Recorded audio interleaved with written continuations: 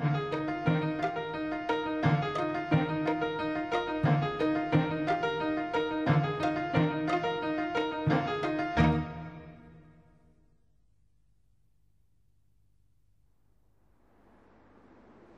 all the rocks in the Earth's crust, this is the one we use the most.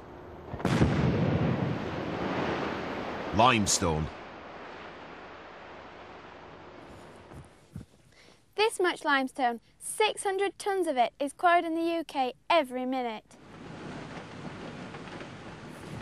After 1 hour, the pile grows to 36,000 tonnes of limestone. This is how much limestone each person uses every year. A surprising 3.5 tonnes of it. So what do we use so much limestone for? Farmers need limestone to help neutralise acid soils so that crops like these grow really well. I'm a stone sculptor, and the reason I use limestone is that it carves very well, it lasts a long time, and it's a really beautiful stone. I work in the construction industry where the use of limestone is absolutely essential. It is in our concrete, bricks, cement, and even in our glass. It's used for building and construction of schools, of hospitals, factories, of shopping centres. Also, it forms all the transportation links between those.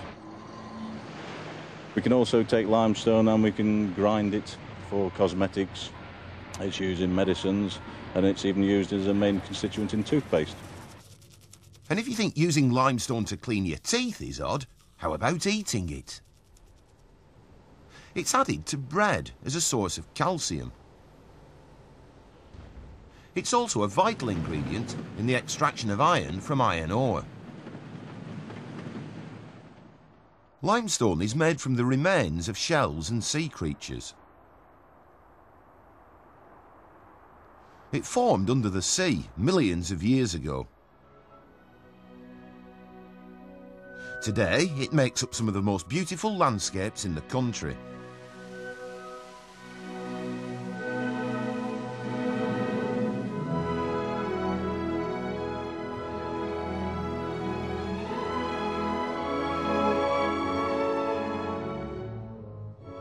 This programme looks at how much we need limestone and the effect quarrying it has on the environment. There are around 300 limestone quarries in the UK. Most are in England and Wales. And over 30 lie in or around national parks, protected areas of natural beauty. This concerns environmentalist Amanda Nobbs. Every year, 100 million people come to our national parks expecting to be able to get away from the stresses of modern life and enjoy beautiful countryside. And they have a horrible shock when they come along and discover these ugly white scars in the countryside with all the dust and the incessant noise of quarry lorries. Quarrying in the Yorkshire Dales National Park has been an issue for many years. I live in a village in the Yorkshire Dales. We've got a quarry just up the road from us and another one about a few miles further up.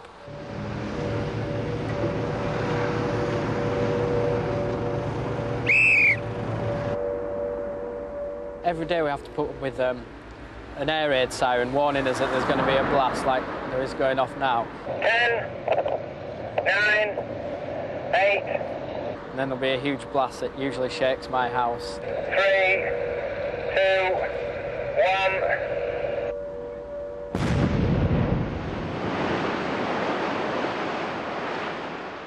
Traffic is one of the biggest problems to do with the quarry. The lorries are coming past all the time, just like these here, and it's constantly from morning till late at night. Hundreds of them go past every day. So with so many truckloads, where does all the limestone go? And can the amount we use be reduced? Limestone is used in the construction industry because of its very strong and hard properties. In the building of a house, limestone is used in many areas. As an aggregate, we crush the limestone down to make our concrete. and we use that in the foundations, which actually provides support for the house. We can use it by grinding it down into a fine powder, manufacturing cement, which we use to bond the buildings and bricks together. And limestone even finds its place in the manufacture of our glass for our windows. So, just how much limestone does the average house contain?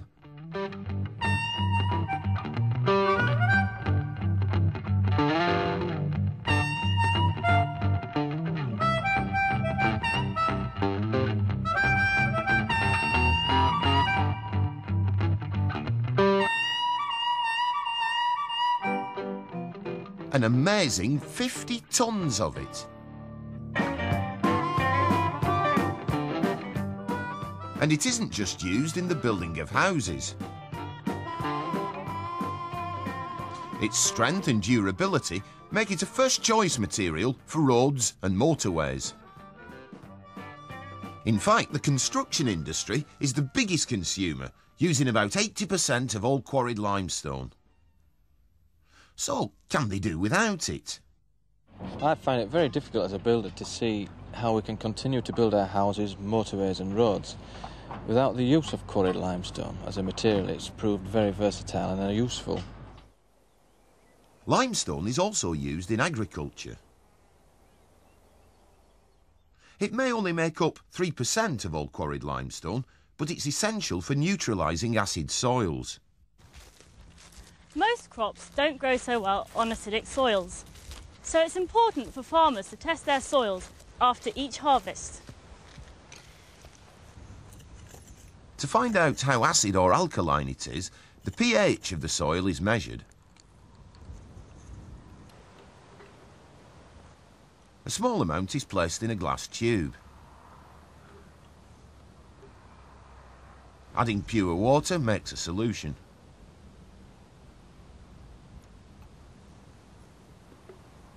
The pH is tested accurately with a specially designed indicator. After mixing the soil and the indicator thoroughly, the tube is left for a few minutes. The soil sinks to the bottom, and the colour of the solution is then easy to see. This soil is too acidic. It's at pH 5.5. What it should be is nearer pH 6.5. 6.5 is almost neutral. This is where limestone comes in handy. The chemical name for limestone is calcium carbonate. Spreading it over the field will neutralise the acidic soil. Although you can't see it, when calcium carbonate mixes with the soil, a chemical reaction is slowly taking place. On a small scale, the reaction can be observed more easily using dilute acid. A few drops of universal indicator monitor the pH. Red means the solution is strongly acidic. Add calcium carbonate and the solution fizzes. The reaction is producing a gas called carbon dioxide.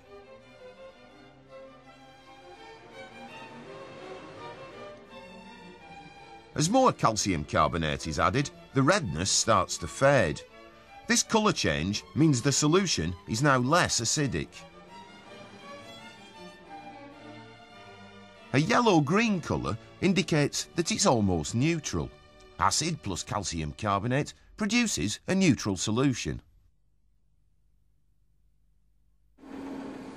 Adding limestone changes the pH of the soil. So, can farmers do without it? Farmers are looking to alternatives to limestone. Seaweed is a possibility, and they are also using methods such as soil testing and careful crop rotations to reduce its use.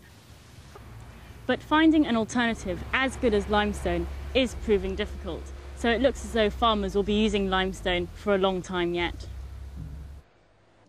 Calcium carbonate is an important chemical. As well as being crushed, sorted and used straight from the quarry face, it can also be processed. This is what happens to 3% of all limestone. The calcium carbonate is transported to huge kilns, where it's tipped into the top and burnt.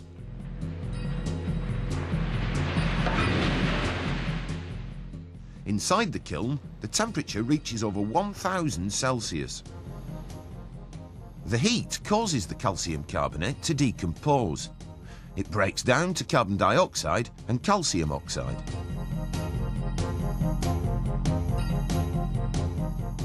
Water trapped inside the rock leaves the chimney as steam, along with invisible carbon dioxide gas. The other product, calcium oxide, drops out to the bottom of the kiln. It's used in the chemical industry and in the manufacture of steel. But it can also be further processed. Reacting the calcium oxide with water produces another useful chemical. This reaction gives out a huge amount of energy. The temperature reaches 98 Celsius. Calcium oxide and water makes calcium hydroxide. The calcium hydroxide solution turns universal indicator paper blue, showing that it's alkaline.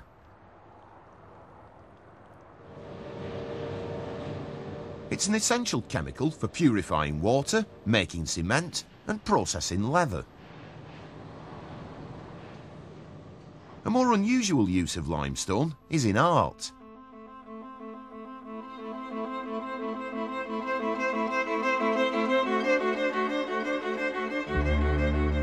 I love sculpture, it's my life. You can carve a form in limestone and hopefully it will be there in 100 years or even 1,000 years' time. One of the consequences of me making sculpture is scars on the landscape, quarries that are far from beautiful, and they're damaging the visual environment. And it's something I think that all sculptors who work in stone think about and worry about and are very mixed about.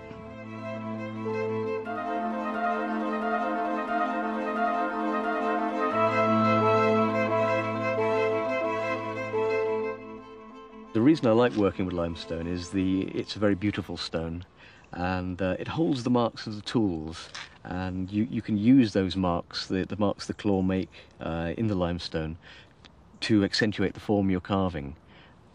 You can the points of the claw, for example, will leave a pointed texture on the stone.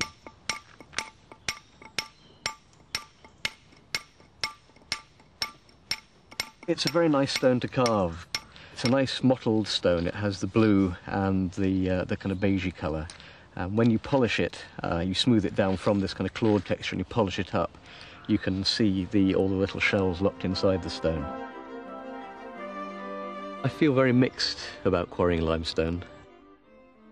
It's my life and I couldn't do anything else. I love making sculpture. I just hope that people feel that the things that I make from limestone are possibly as beautiful as the limestone in its natural environment in the landscape. So limestone has many uses and there's a huge demand for it. In this country alone, we quarry 120 million tonnes a year. But as we've already heard, there is a price to pay. There are many drawbacks to living in a national park with a limestone quarry on your doorstep. The quarries that are around here, they're just like big monsters that invade all the really nice hills. There's over 700 lorries that go past in a day, and they're really noisy and loud, and you can hear them from our house.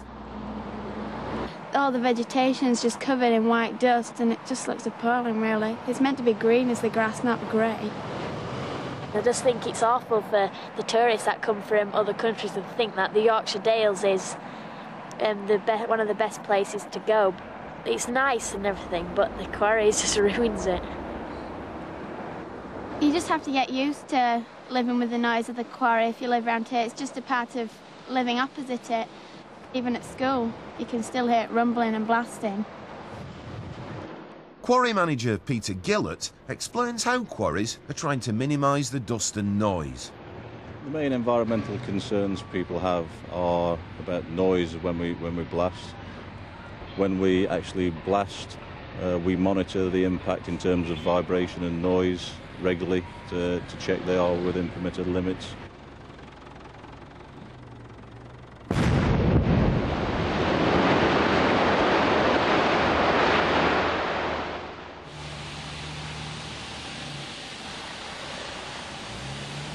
lorries before they leave our premises are washed and cleaned, and we have a very stringent policy of sheeting the lorries to minimise the effect once they're out on the roads. So, are quarries doing enough to satisfy locals and environmentalists? Quarry companies are trying to make great play of the fact that they're now putting sheets over their lorries and that they've changed some of their practices in blasting. But we really don't believe that it's made any significant difference on the impact of quarrying on national parks.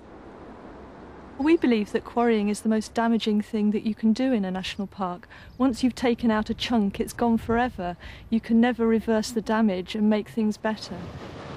Obviously, you can't put quarried rock back, but some quarries are finding ways of restoring the land. It is important that we are concerned about how we look from outside our boundaries. And in areas that can be seen, we progressively restore them, and we plant grass and we plant trees and we restore it to basically blend in with the local area. So what was once a bleak quarry face now looks like this, a grassy countryside slope, much like any other. As well as restoring as they go, some quarries have plans for the land when the quarry reaches the end of its life. Plans which certainly please some of the locals. Quarry near our village is planning to take all the machinery that you can see currently as you drive past off the side of the road and put it over the hill, and then when it's all finished they're going to take all that machinery away and put a lake there. So in about 30 years' time there'll be a rather beautiful lake which hopefully will benefit everybody. But restoration costs money, and not all quarries are prepared to pay. So are there any advantages to having a quarry nearby? By the nature of where the stone is, quarries tend to be in rural locations. In those areas, the main industries are historically and traditionally quarrying, agriculture, and more recently, tourism. The quarry itself provides jobs for the local people, as well as a lot of other jobs for people associated with the quarry. If the quarries weren't here, there would be an awful lot of people out of work in one way or another. Knowing whether quarrying limestone from national parks is a good or bad thing is difficult. We don't want to put people out of work and stop supplying a vital material, but we can't ignore the environmental concerns. So what should we do? We need to make sure that we use anything that we take out of a national park really wisely, that we recycle the materials as much as possible because, for example, when roads are repaired or when buildings are demolished, it is possible to reuse a lot of the material. We can all do our bit as well. For example, if you recycle paper or you recycle glass, they include minerals and you're actually helping to make a difference then. Reducing demand is one way forward. Another alternative is to close down quarries in areas of natural beauty. But where would the limestone end up coming from instead? How would you feel if a quarry was planning to open on your doorstep?